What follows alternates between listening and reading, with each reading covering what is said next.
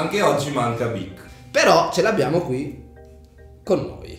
Lo stesso. Spiritualmente. Ed esatto. Ma sostituiamolo con un pinguino. No, scusa, non è una maglietta, la mettiamo qua, ci attacchiamo. Pinguino, metti un pinguino qui. Pinguino. Pinguino! No, mettiamo veramente qualcosa. Era la festa dei pinguini poco tempo fa. Era la festa dei pinguini. Sì, c'era tipo qualcosa per i pinguini. Non so cosa fai se sparano i mortali. Sono quelle cose che sono sentite. Cosa? Oh, ma ce lo vedi un pinguino tipo un Mefisto. Tipo un pinguino. Tipo sciabola la Napoli dei pinguini. Sì, no? esatto. Si affaccia dalla finestra e spara di Mefisto. Incredibile. Come facciamo pingu? Era la giornata mondiale dei pinguini. Ma c'è una Ma giornata parliamo di mondiale quello, per dai. Della giornata Prende la giornata. Sì. Che trashata.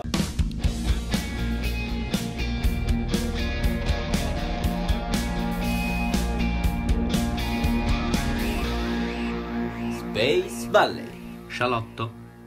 riverenze. Tutta la valle panale. Sembrava molto l'entrata in Piazza Grande con Magalli, la Volpe. E se non ci sarà più Benvenuti. gente come me, voglio morire in Piazza Grande tra i gatti che non hanno un padrone come me e Platinette. Ma in tutto questo Nelson dov'è in questo salotto? Allora. Lo sta facendo? Cazzeggio. L'argomento di oggi sono le diete, amici, avete capito bene? Sono Tan le tan diete. tan. Ma perché parliamo di diete? Perché è il momento di parlare di diete, visto che ci avviciniamo all'estate, Prova alla costume. i telegiornali iniziano a rompere con questa cosa. A dire fate la dieta. Fate la dieta. E se il mettete vostro la dieta. telegiornale di fiducia vi parla di diete, avete sbagliato telegiornale. Vero. Sappiatelo. Ma Quindi- io mangio il kebab. Tutti su studio aperto. Ragazzi, è pericolosissimo quello che dicono certe volte. Un pochettino. Ho sentito diete veramente Ma pazzesche. hai mai sentito quel tipo che è andato va spesso dalla D'Urso? Che si spaccia come il guru delle diete ed è una testa di cazzo, ma ti giuro. Dai, partiamo a fare della No, polemica. no, sull'argomento diffamazione. dieta, Vai, cibo, si parte con la polemica. diffamazione. Perché studio aperto è il male! No, pomeriggio 5 parla. Studio Pomeriggio aperto. 5 è il male! Quando danno spazio a questi coglioni, sì. I coglioni sono il male! Sono al mare. L'altro sono al mare. Sono al mare. E hanno fatto una dieta prima. Perché hanno fatto la dieta prima e quindi sono al mare. La dieta di studio aperto. Quindi sì, i coglioni sono su studio aperto, ma poi sono anche al mare. Allora, Dai. le diete sono tantissime. Ma vi accorgete che siete tutti sbilanciati di là nell'inquadratura? Ma È vero. qui c'è Bic, Ma c'è Bic. Bic. Ma ce l'hai in mano? Ma no, mettiamo il mettiamo PNG qua in di Bic. computer. Ah, scusa. Le diete sono tantissime, ogni anno ne vengono proposte delle nuovo. Nuove se ne inventano sempre. Esatto, di e il nuove. problema è proprio questo, che ci sono dei cretini che se ne inventano senza nessuna competenza. Esatto. E questi cretini vanno a spammarle su pomeriggio 5. No, non è proprio. E anche sul web, cioè si secondo me il trovano web sul è web in proprio il generale. covo. È il pro e il contro dei web, che ognuno può dire quello che vuole. Esatto. La libertà di parola. Tipo di quest'anno espressione. ho sentito parlare della dieta delle banane. La dieta delle banane dice che praticamente per 3 giorni a settimana o 2, no, se non mi ricordo male, devi mangiare in quei 3 giorni soltanto banane e poi dopo puoi scassarti di tutto quello che ti pare. Ovviamente è pericolosissimo perché potassio. esatto, assumi un sacco di Poi potassio. diventi Poi come una fai a scimmia. mangiare solo banane? Ma Diventi cos'è? una scimmia. Cos'è una scimmia? Esatto, ti spunta Cos'è? di Ma lì. anche Bello. Godzilla È si comunque fa la dieta bellissimo delle che banane. se cerchi su internet diete delle banane, T'appare, la seconda no, funziona. mi appare subito esatto, e la seconda cosa è funziona davvero, Ma davvero. funziona. Sono un po' quegli articoli che adesso escono con oltre le diete, le diete danno il meglio di sé perché trovi veramente cose tipo Ma- ecco come dimagrire In 3 secondi e usando mezzo. la forchetta al contrario. Ecco come farti aumentare il pene di 10 inches.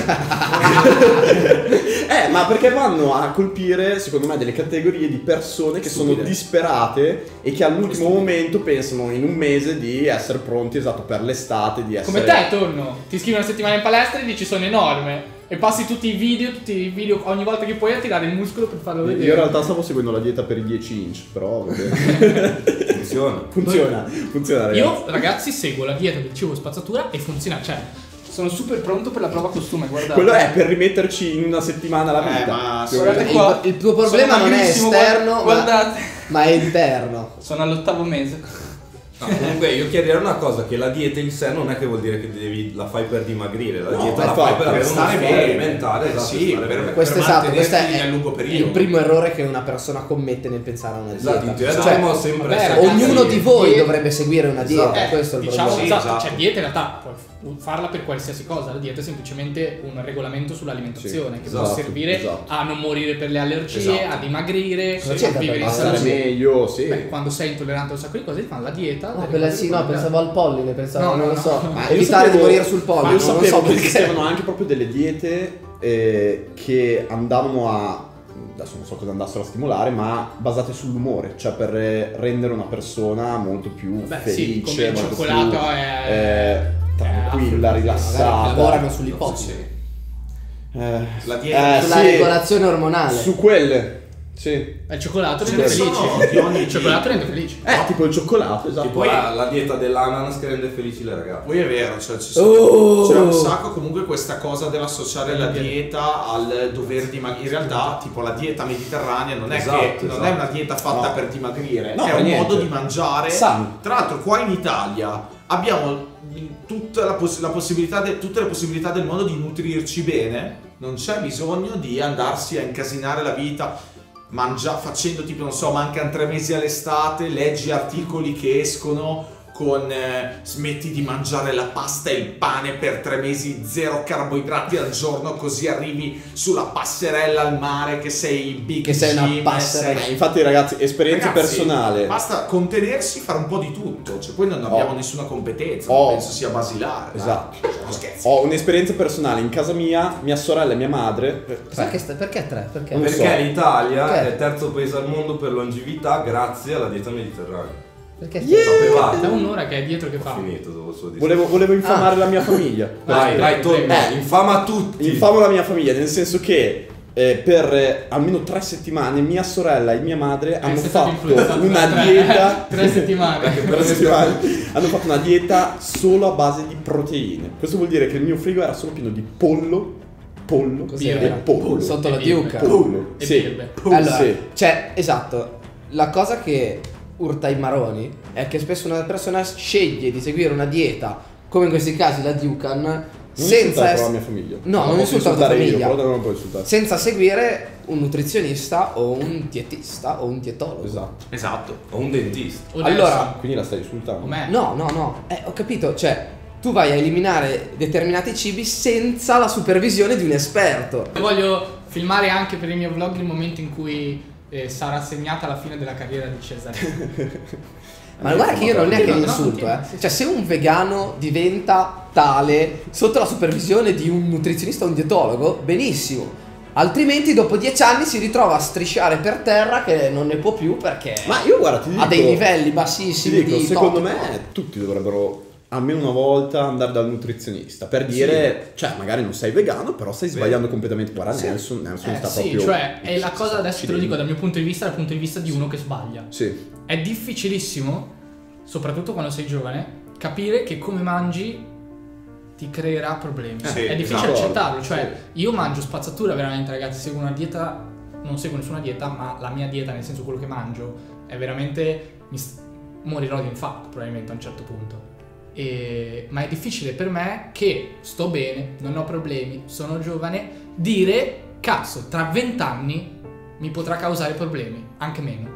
Probabilmente meno, però è difficile da dire. Quindi uno finché sta bene lo fa e poi si cura quando ha i primi problemi. Invece sarebbe da mettere le mani avanti, Sì, cosa che è molto prevenire difficile meglio che fare. curare, come sempre. Però molto triste questa cosa. no, Persino io provavo tristezza. C'è anche una cosa che è stata studiata, è che col fatto che adesso in TV vanno anche un sacco i programmi di cibo che vengono solitamente esportati dall'America, siamo un sacco americanizzati nelle abitudini, e quindi ci siamo anche abituati, al di là di quando arrivarono le catene di fast food, ma proprio anche adesso stiamo riscoprendo un po' un'attitudine ad andarci a mangiare gli hamburger e queste cose qua, che ci stanno, però non devono essere elemento quotidiano, secondo me. E qua ripeto, non devi essere un nutrizionista per capirlo.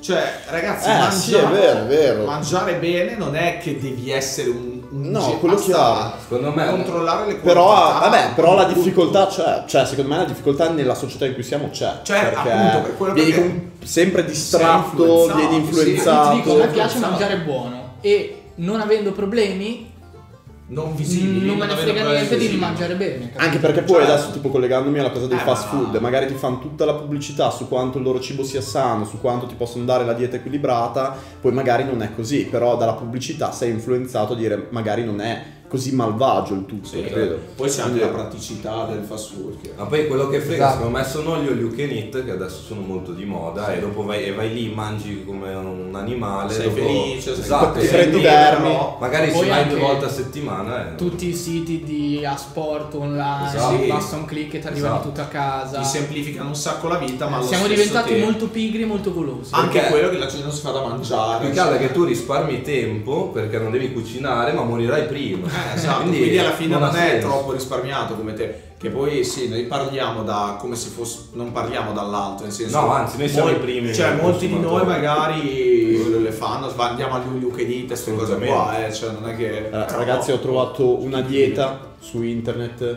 volevo leggervela. Sì. Magari vi incuriosisce. Allora, dieta copri il tuo naso mentre mangi.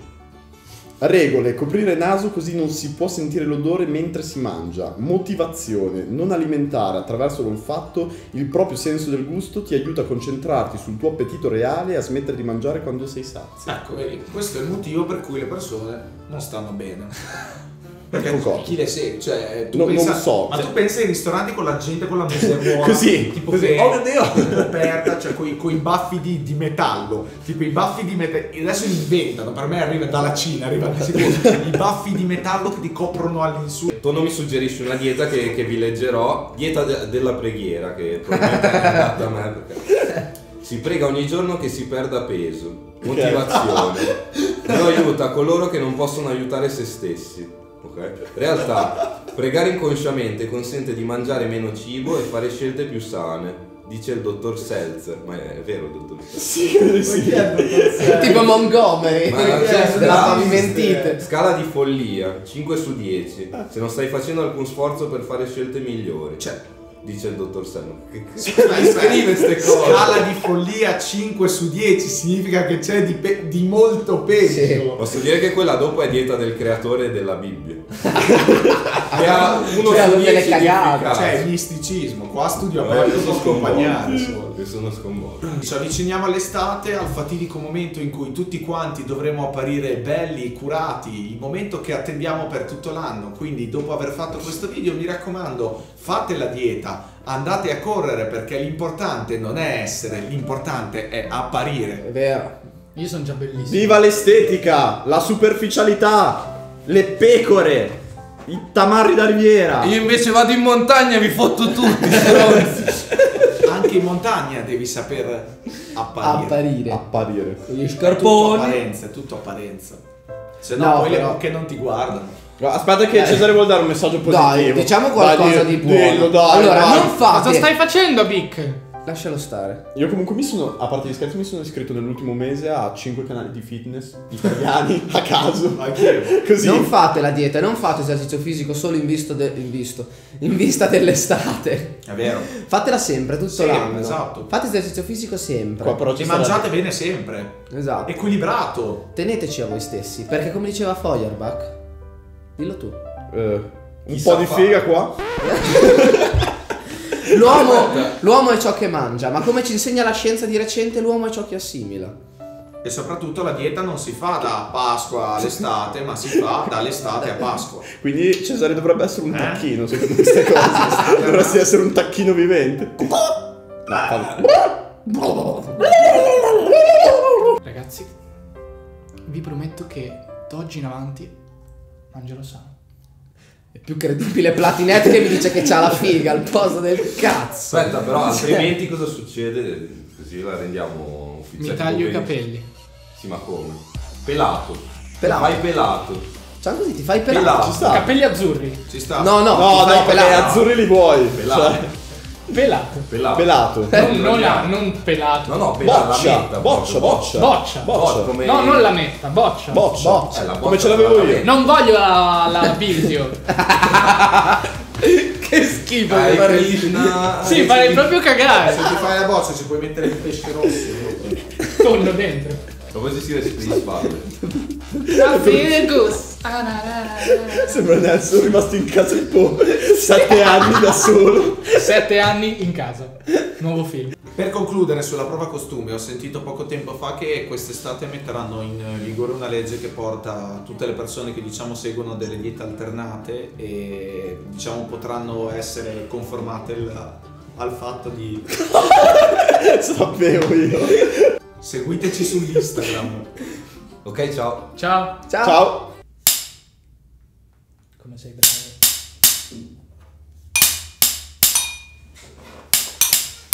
Final countdown. Ok. Ti sei pulito? Che Ma sei quella lì era The Eye of the Tiger. No. Ti sei punito? E questa era ta No. ta ta. Ta